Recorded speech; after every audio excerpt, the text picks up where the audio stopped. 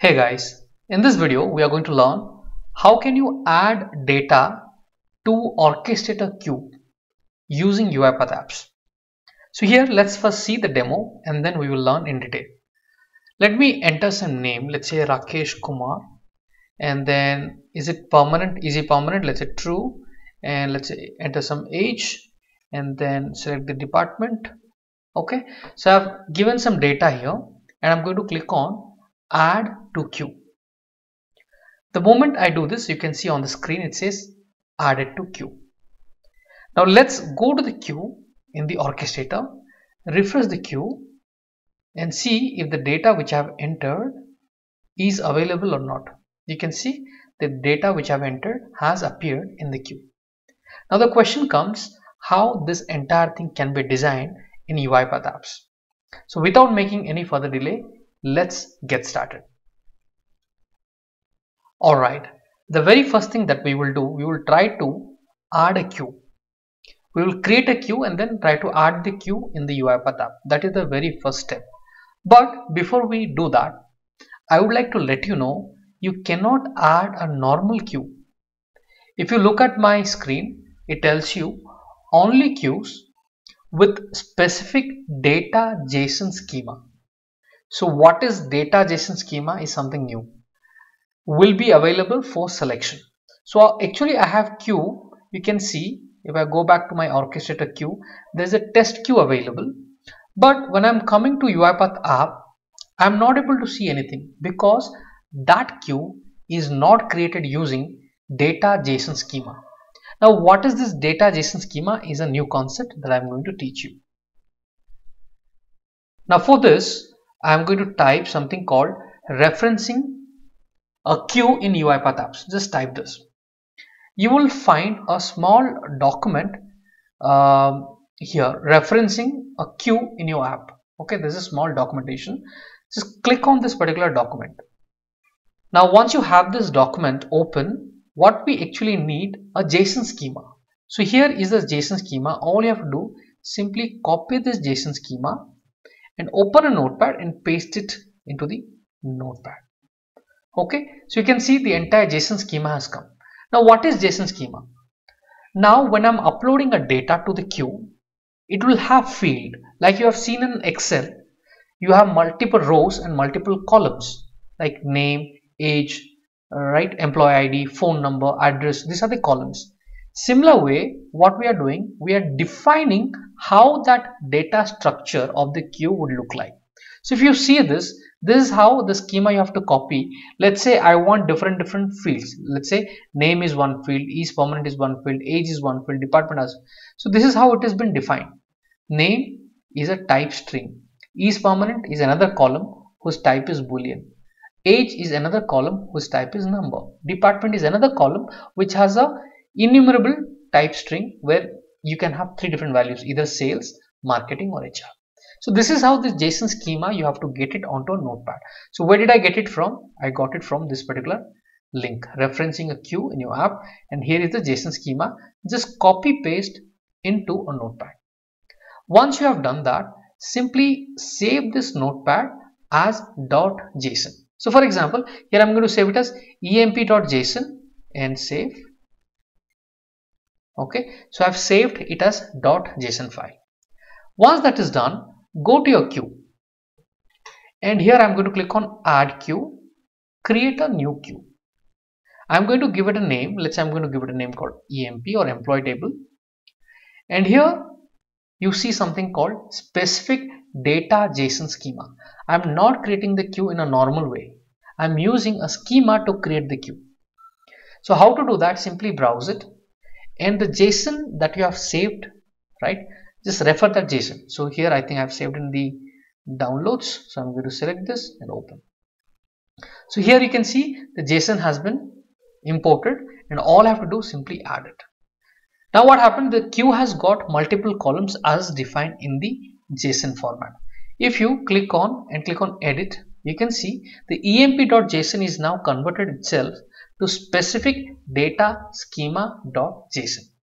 This is the name. When you add a queue, it tells you, hey, you cannot add any normal queue. The queue has to be data JSON schema. Where that is coming from here, specific data schema. Getting it? All right. So once that is done, so let me see if I can now add this queue that I've created using the schema, using the specific data JSON schema. Let me go to the app, click on this drop down and click on queue. If you see here, last time I was not able to see this queue name. Now because it is built using the data JSON schema, I am able to see it and it tells me, hey, this schema has got multiple columns. What are those columns? Name, is permanent, age and department. These are the 4 columns which is there, and this is the data type of each of these columns. Let me click on add. The moment I do this, what's going to happen is, if you see, the queue got added, and if you expand it, you will see the table, the schema got added here, or the queue got added with the JSON schema. All right, so this is done. One part is done. Now moving on to the next part. Let's go to the main page where I have designed a simple, these are all simple text boxes. You can see this is a text box whose name I have changed to name. It's a text, is permanent is again a text box. Okay, age is again a text box. Is permanent is a drop down. You can see it's a drop down, and I've simply said list true and false, because this is permanent column, if you see, this is a boolean type, so that's why I've created a drop down so that the user can get true and false and he can select one out of them. Now for the department also I have created a list. Inside that I have mentioned all these 3 values, because if I enter anything else, sales, marketing and HR, if I enter anything else, it is going to throw me error saying the data format do not match with the schema. Okay, so I have to ensure I'm entering. I'll show you that what is the error that I'm going to get. Okay, so these are the simple text boxes that you can easily design.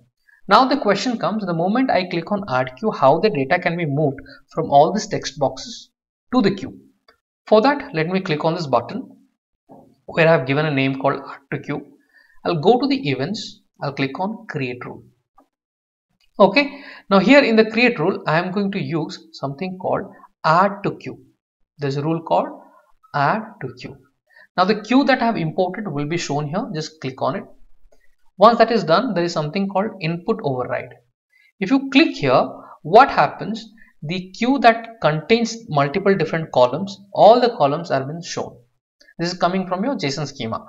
Now here I am going to select the name, then again click here. I am going to select is permanent. I am going to again click on and select age, and the last column which is department. Okay, now to enter, so these are coming from the queue. How I can enter the value to that is by referring to the text box which contains that data. The moment the user enters, the data will be contained in that. So I'm going to go to the main page. I'm going to say for the name, you enter the value from the name text box. Done. Now for the department, equals to, you enter from this department text box. Sorry, it was permanent, right? Let me go back once again. Add queue event. Okay, now for is permanent, you need to add it from is permanent value. Now for age, equals to, enter it from age. Done. So I'm just referring the text box values to the queue columns. Okay, last is department, so I'm saying department. Done. So I have referred everything just fine. Now there are a couple of problems that would come. I'm going to show you that. Now here I'm saying when successfully added to the queue, show a message stating added to queue. Okay, and I'm going to say success. Now when queue item addition failed, if that fails, then what it should happen? So I'm going to say set value, and you can use some variable. Let's say error type. You create a variable, and then I will say equals to, and then I can drag and drop this error type.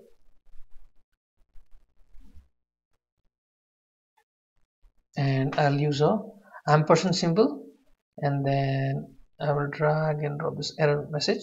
So this is how the error type variable will contain the entire data, how it has failed and all that. Okay, now what I want, so this is all done, but there are still problems are there. I'm going to show you that.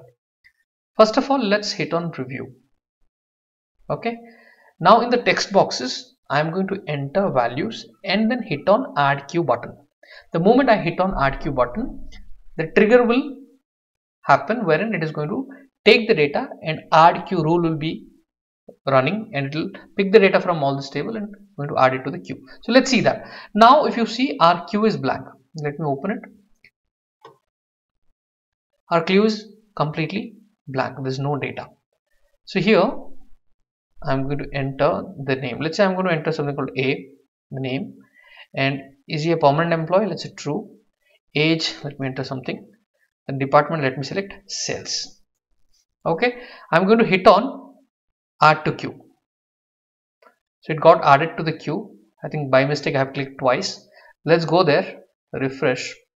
You can see the data has been added. View details. You can see A23 sales has been added. Okay, this is working, but the problem is, if you see, after it has been added, it should erase the data, right? The data is still there.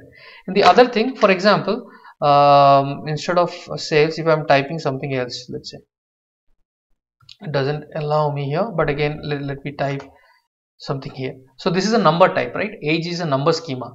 You see, it's a number type, but I'm entering some string. So if I do that, you get an error saying the queue item violates the specified input schema. You getting it? So you are restricted to enter only proper data. Okay, this is understood.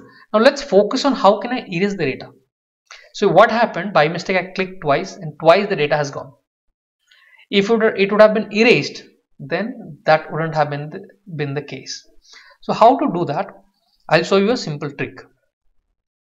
For this, we will go to the add queue button, click on the events, click on edit rule, and here after this add queue rule, I'm going to add something else below this. What is that? I'm going to use a set value. Okay, and I am going to say somebody clicked on that, then I want to clear it. After this is run, the second task that is going to run is it should clear the value. So I'm going to simply say name, and value property I am going to leave it blank. Okay, so that way it is going to clear it. So let me add a couple of other things. Set values, and let me select age. Same way, this is going to, because I'm not providing any value, it is going to automatically set it to blank. So this is another technique that I'm using here. So I will select is permanent. I'll leave it as it is. The next thing I'm going to select department and leave it as it is. Okay, I hope I've selected all the different columns. Okay, all done. Now look at it. What is the difference that's going to happen?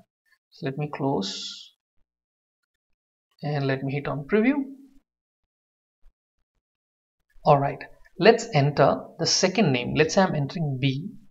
Is permanent, I'm saying false. Now age, I'm entering some numbers,